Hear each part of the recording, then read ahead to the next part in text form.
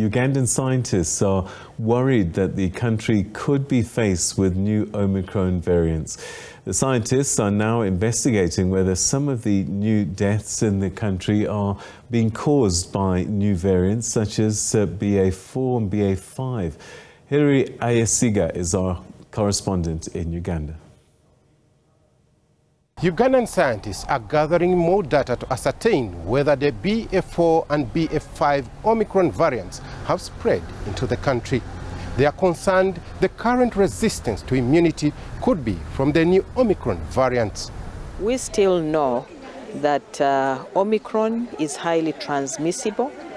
We also know that although the infection may not be as severe as Delta, but we do have cases of people dying of the Omicron variant.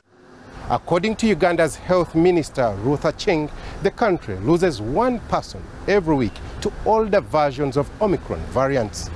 The new variants are known to be causing fresh spikes in COVID-19 infections in countries such as South Africa.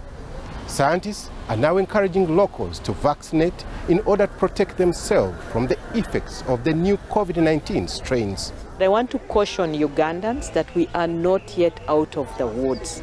And the outbreak of, the continuity of the pandemic, the large numbers that you see in countries that are not very far because we are interconnected, can actually come back. It can spill over to Uganda.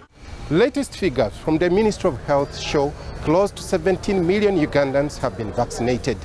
Local scientists argue that to effectively control the pandemic and minimize the impact of future resurgency, the country should vaccinate at least 70% of its population. Hilary Ayesiga, SABC News, Kampala, Uganda. Well, let's speak now to Professor Pontiano Kaleebu, who's the Director of the Uganda Virus Research Institute. And let's find out what his thoughts are about this story. Thank you so much indeed for joining us. You're the Director of the Virus Institute. Is this something that you've been aware of, this news that an investigation into new variants in Uganda? What I know is that our institute has been providing most of the data on the variants in the country. And in the past 1 or 2 months, our testing has been quite low because the cases have been quite low. And we have not been doing as much as we did maybe 3 or 4 months ago.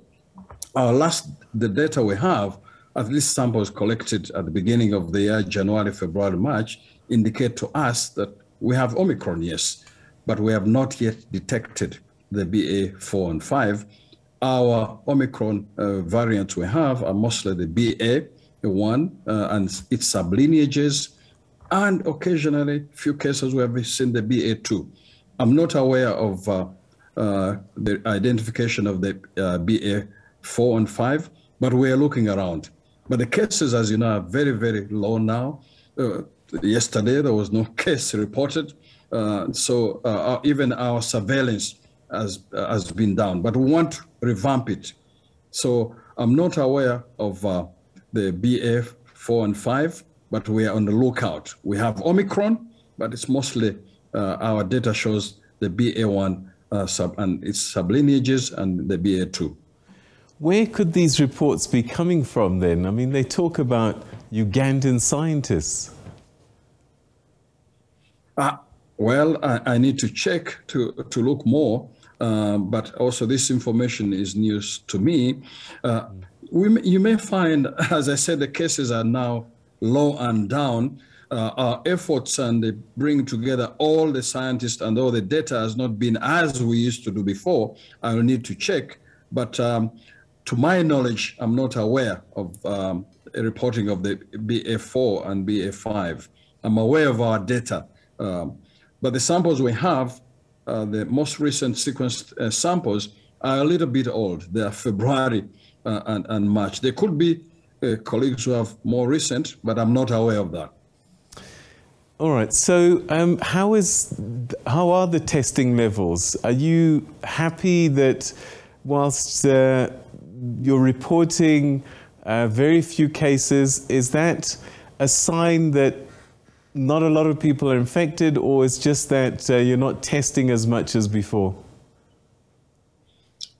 I think not many people are really falling sick, because even when you look at the tests you do, if you do the testing and people are walking in or are traveling, the positivity rates are very, very low. Yeah, very, very low. We started getting less than 1%. Now they're much, much, much down. So I think it's a fact that the infection rates are down. The testing may be low, but even among those who are tested, those who are positive are very, very few. So indeed, we are at the low peak of our infections. We're quite down, very low infections. But as the minister said, we should not relax. As we know, this pandemic, we have had waves down and up, so we need to be vigilant. All right, so you've got Omicron, and it sounds as if it's just a few cases. So you're not overly concerned at this stage, even if your data is not very current? I think I'm not so... we need to check. And this is not only Uganda. Globally, I've been following. The sequencing rates have come down, and WHO is saying, let's not relax, let's continue sequencing. The sequencing rates are down. Even the sequences in the global database for BA and BA.4, they are very few, not many. So we should not relax, we should test. But what at least makes us a little bit less worried is that the infection rates are low. In hospitals, we don't have cases. We have not had death for many weeks. The average number of cases in a week could be around 5. So the pandemic is still now down, but we should be always on the lookout. So I must say, I've been telling my colleagues, even this week, that let's go out.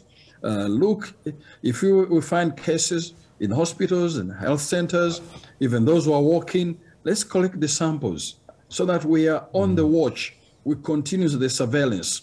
But indeed, our surveillance has really gone down. But we are happy that the cases are down. Do you have enough resources to do enough sequencing to make sure that you will catch these variants as they come through? I think that's a very important question, the resources. We get resources from different sources, local and international. Recently, we didn't have enough. We are appealing, and we managed to get supplies. We have got supplies from WHO, from the Global Fund. We have some funding from the Wellcome Trust MRC, from the CDC. So we are from different sources. But indeed, resources for sequencing are not enough. But for now, I cannot say the reason we're not doing all the sequencing is because of resources. It's mostly because the cases have come down, and I think we have not been as vigilant. We need to revamp this. All right. So what are the kind of restriction levels that your country has in place?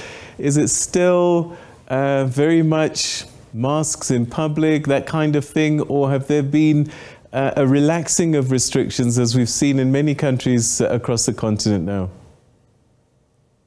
I think the government were still saying use the masks, distancing, sanitation, and all that. But when the infection rates are down, the public also reacts the same. So not many people are putting on masks. They are putting their masks in their pockets. And depending on where you go, if you find people putting on masks, you pull it out. If they don't, you keep it in the pocket. So I think the masking and all that has come down because I think they see few cases. There's been relaxation at the airports. Now, PCR testing is not a requirement as you travel in or going out. It all depends on the airline and where you're going. So indeed, there's been some relaxation in the public. The government has also relaxed a bit, but also the public has relaxed. So I think you have as many as 10 million people that have been fully vaccinated, but it seems that the booster shots, people are really slow at getting them. Why is that? Is there a feeling, and we're seeing it across the continent, where a lot of people think that the worst is over? Partly that could be. People are encouraged to go for vaccination and boosting, but I think there is also that relaxation is there.